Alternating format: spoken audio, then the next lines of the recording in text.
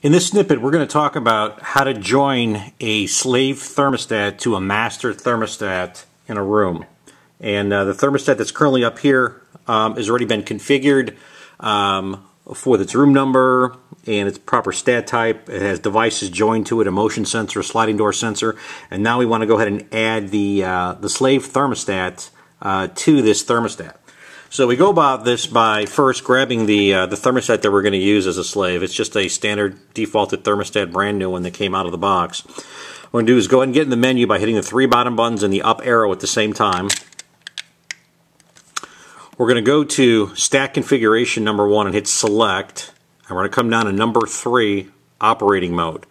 We're going to go ahead and press Select on Operating Mode. And right now this thermostat is defaulted for the Master Mode. Well, we want to go ahead and make this a slave, so we're going to go down to number 2, scroll down, hit Select, and then select again to confirm. The thermostat will power cycle, and this is when we'll be waiting for it to accept the change to become a slave thermostat.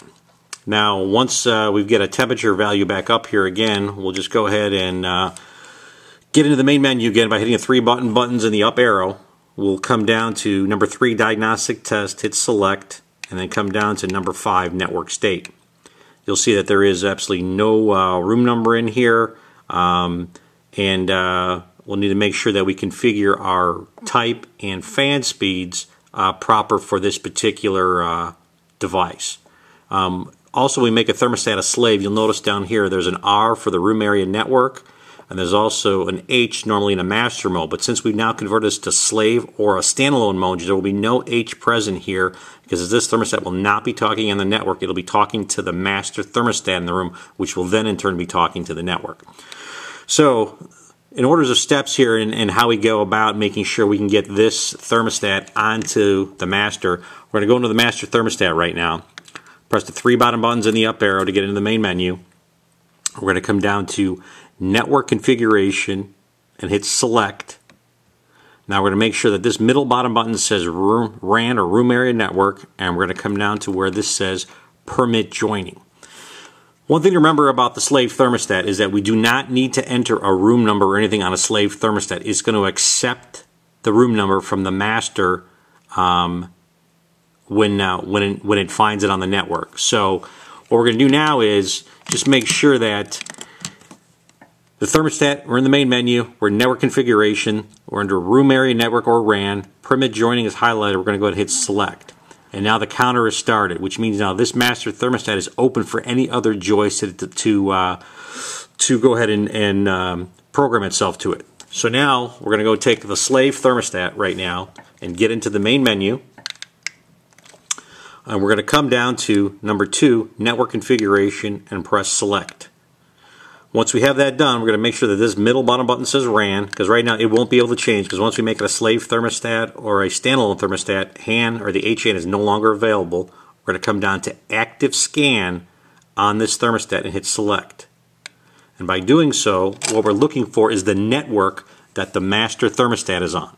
And right now, what we're seeing right here now is we've got a Zigbee ID address, which is the ID of this master thermostat that's located right behind here. We'll have the 001215RC. 1215 is the room number that was assigned to this master thermostat. And then also, we'll go ahead and do that again here one more time. 1215 is the room number that was assigned to this master thermostat, and the RC stands for the RAN. So what we're saying now is that this slave thermostat has found the master in the room, and now we want to go ahead and select this network. So we'll go ahead and hit Select. It comes back with a radio status of 2, which means that it did grab the master thermostat. Had this come back with a 0 up here, that would have means it didn't find it. You would have gone and retried it again to find that network or for it to accept. Now that it's accepted it, I know that radio status is 2. We're good to go there. The PAN ID shows up as 1215RC. So it's listed itself as room 1215's master thermostat is what it's bound itself to. So now, if we go hit the back button, and we want to go back one more time, exit by hitting the bottom left button, and now we come back to number 3, Diagnostic Test, and hit Select, and come down to network state number 5, we'll now see that the room number has been accepted in here as 1215, where there was no room number before. The S is an indicator here at the end of any type of type, which means the type is the HVAC equipment that we're trying to interface with. The S stands for that this is a slave thermostat.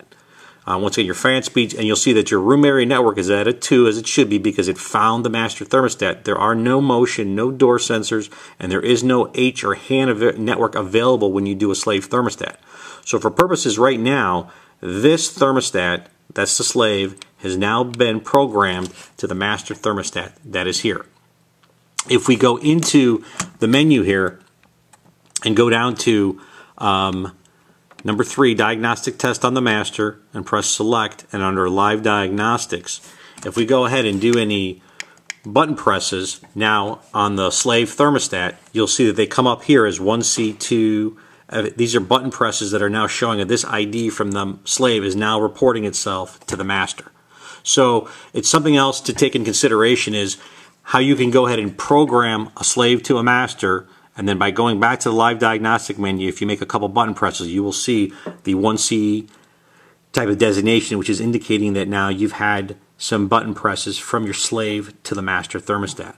Now you've just verified that you've programmed it and you've tested it to verify that it is communicating.